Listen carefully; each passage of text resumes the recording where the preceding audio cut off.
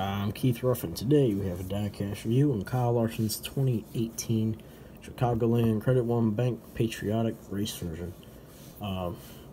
So before we get into this, the car, it's a race version. He finished second in the race because he got wrecked on turn 3 by Kyle Busch, who just drove through him for no reason. And I don't like Kyle Busch anyway. Maybe even more matter when he did that. But this car is awesome. I'm glad they made it.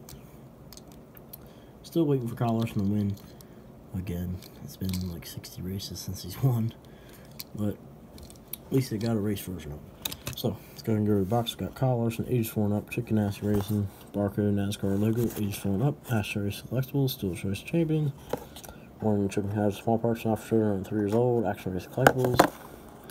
Kyle Larson, 42 Credit One Bank Patriotic Race version, 2018 Camaro ZL1, limited edition 1/64 scale stock car, limited edition collectible. My 4th Camaro from 2018. Got Chase's Duel, Chase's Watkins Glen, and Austin Dillon's Daytona 500 win.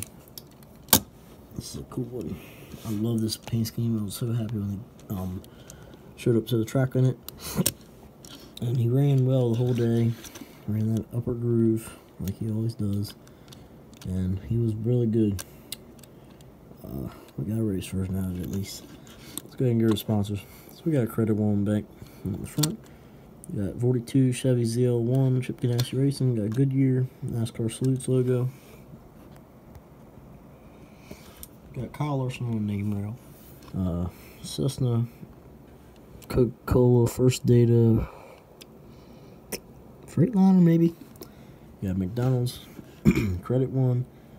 Got Kmart, Sherwin-Williams, and Lincoln Motors. Got DC Solar, American Ethanol. In the back you got Credit One Bank card right there. Credit One Bank Chevy Camaro ZL1 42. In the back we got US Vets 40, or we got Larson, Credit One Bank, and 42 on the top. Sponsor wise, it's the same on this side. Pretty awesome looking car. Let's go ahead and go over the paint scheme. So, as you can tell, it's a blue, dark blue car.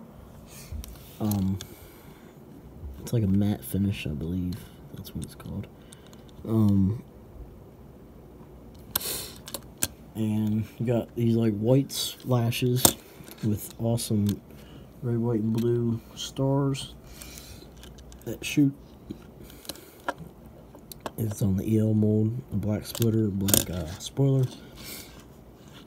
Go ahead and go with damage. So, or race stuff. Can't really tell. A little bit of dirt that's noticeable, just a little.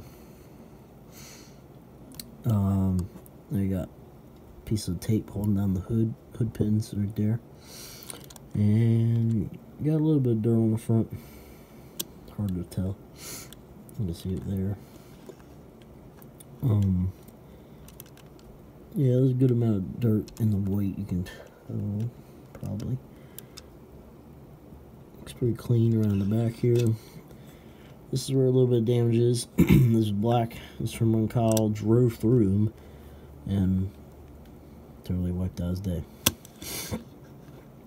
And sides crunched in. I don't know how. He probably got in the wall during the day sometime. He didn't get in the wall when he wrecked him. He just like slid down into the grass and got sideways. Kyle Busch actually went into the wall. And they made a race version of that in NASCAR Authentics, and I'm looking for that in my Walmart, so I can't find it. But it's going to be awesome. Can't wait to get it if I do. And you got some burn marks here. A lot more dirt down this side, and damage right there. Tell. Yep. Overall, probably a 10 out of 10 for this car, too. As same for my Eric Jones car that I reviewed last night. Paint scheme wise, the Jones car, nah, but race version of it. Oh yeah, a lot of confetti. It looks awesome. But this has been Kyle Larson's Credit One Bank Patriotic Race version. Thanks for watching. Please like and subscribe. Read more.